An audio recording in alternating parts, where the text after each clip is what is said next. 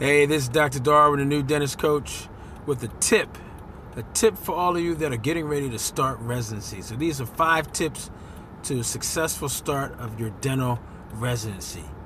Look, tip number 1, be comfortable with being uncomfortable. It's a saying that has a lot of meaning. You're going to be doing some new things this year in your residency, some of which is the reason why you're doing your residency, right? So that you can learn new procedures, learn new information, new evidence-based information about procedures and different ways of doing things.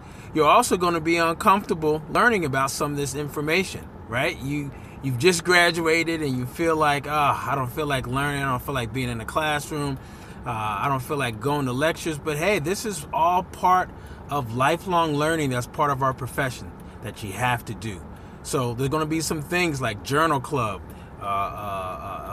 different types of assignments, using your clinical encounters to research different procedures, all of which are part of the program. So you're going to have to do that. If you're going to be in a program where you're going to be on call, you're also going to be uncomfortable. Why? Because you've never taken call before. So just wrap your head around the fact that this is a new experience for you. It's all part of your process in becoming more confident and better as a clinician, all under the auspices of being better. So you're going to be uncomfortable, but be comfortable with that. No, meaning it's going to happen, all right? Second tip to be successful during your dental residency: be a person who's teachable, who's coachable, and that can duplicate what is given to them, whether it be an assignment, but also chair-side instruction and hands-on instructions, right? Again, another reason why you're here is so that you can learn, so people can teach you new procedures, teach you new ways of doing things. So don't put yourself in a situation where you don't afford yourself the full opportunity to be able to hone your skills and also be able to be around other more seasoned dentists that are going to help you through your residency year. All right. So be teachable, be coachable. Third thing, probably one of the most important things I think is being accountable. Being accountable. You're here for 365 days, maybe even more if you're doing a specialty program. You have to be accountable. If the lecture starts at 8, it starts at 8. If the lunch and learn is at 12, it's at 12. That means that's the time that you need to be there. All right? One of the things that you'll notice in transitioning from dental school to residency is that in most of these programs, you're also an employee. All right, especially if it's at a hospital-based program, you're also an employee of the hospital as a resident. So you have to understand that, you have to show up on time and be where you're supposed to be. Also, if you're told to do something or you're saying that you're going to do something, guess what? You have to be accountable. It's all a part of being professional. So being accountable is very, very important. Also, fourth thing, communication. Communication. So big, guys. You gotta have open lines of communication. Even when it's hard to communicate, even when you're running late to clinic, running late to class, or even for patients, right? Patients in the waiting area, someone has to go out there and say, "Hey, Miss Jones, I'm running late. Just finishing up." Whether it be your assistant, your front desk, communicate. You have to let people know if there's a delay, or just simply by saying hi to the assistant, saying hi to your other former residents. Communicate. The power of the words. But also, in addition to that, you have to make sure you're listening so that you can communicate effectively also. So communicate both the good and the bad. And that'll also show how much of a team player you are with patients and other co-residents, and also with your faculty.